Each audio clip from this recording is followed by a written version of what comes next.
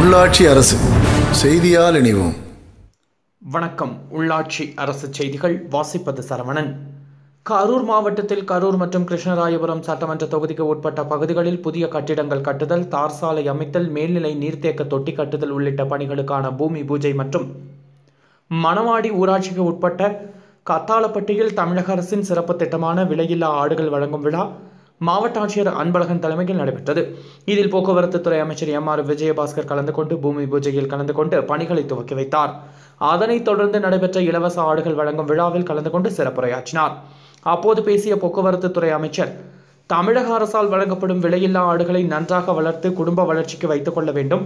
அதை விட்டு நாளை நடைபெறும் சந்தைக்கு கொண்டு போய் விற்பனை செய்துவிட்டால் அதிகாரிகள் நடவடிக்கை எடுத்து பணத்தை திரும்ப பெற்றுக் கொள்வார்கள் என்றார்.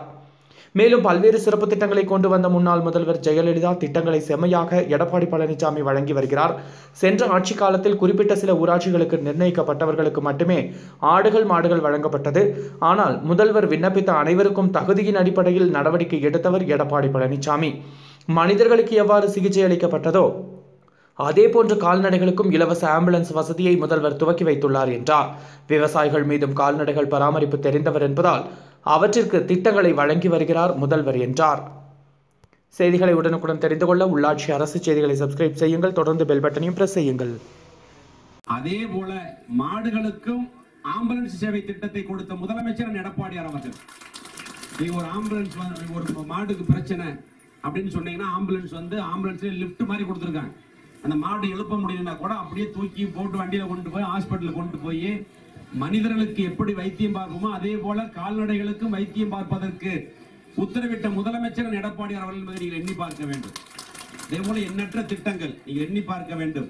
தமிழகத்தில் இதே போல கிராம பகுதியில் ஆம்புலன்ஸ் நம்பர் 1962. இந்த ஆம்புலன்ஸ் காமன் நம்பர் 1962 நம்பருக்கு போன் பண்ணோம்னா உடனே வந்துருவாங்க டாக்டர் ஆம்புலன்ஸோட. அதே போல உங்களுடைய ஆடுகளுக்கு இன்சூரன்ஸ் வசதி செய்யப்பட்டிருக்கிறது. மழை காலங்களில் ஏதாவது ஆடுகள் நோய்வாய்ப்பட்டு இறந்து விட்டால் அதை காப்பீட்டு திட்டத்தில் கொடுத்து மீண்டும் அந்த ஆடுகளை வாங்கி கொடுப்பதற்கு அதிகாரிகள் உங்களுக்கு உதவி செய்வார்கள். அப்படி காப்பீட்டு திட்டம் இருக்கிறது. நீங்கள் இந்த ஆடுகளை நல்லா பராமரிச்சா உங்களுடைய குடும்பத்தினுடைய வாழ்வாதாரத்திற்கு மிக மிக உறுதுணையாக இருக்கும். வாங்கணுமா, ஆபீசர் பாக்குறாங்க, அமைச்சர் வராரு, எம்எல்ஏ வராங்க, நிகழ்ச்சி நடந்த உடனே நாளைக்கே ஞாயிற்றுக்கிழமை சந்தைக்கு பிடிச்சி போயிடக்கூடாது, வியாழக்கிழமை சந்தைக்கு பிடிச்சி போயிடக்கூடாது. அப்படி போன நடவடிக்கை எடுத்துருவான். அப்படி போயிட்டா திருப்பி கிளைம் வாங்கிடுவான். ஆடு வளர்த்தணும். எதுக்காகன்னா உங்களுடைய வாழ்வாதாரம் குடும்ப வருமானம் பெருக வேண்டும், உங்களுடைய குழந்தைகளுக்கு நல்லா படிக்க வைக்கணும், உங்களுடைய சொந்த காலில் நீங்க நிக்கணுங்கிறதுக்காகத்தான் 4 ஆடுகள் நான் கொடுத்திருந்த. ஒரு ஆடு கொடுத்த எங்க பஞ்சாயத்துல அந்த குடும்பத்துல நம்ம ஆடு மேய்க்கிற வேலை தான். இன்னைக்கு கிட்டத்தட்ட 20 ஆடுகளுக்கு மேல வச்சு வளர்த்தது ஒரு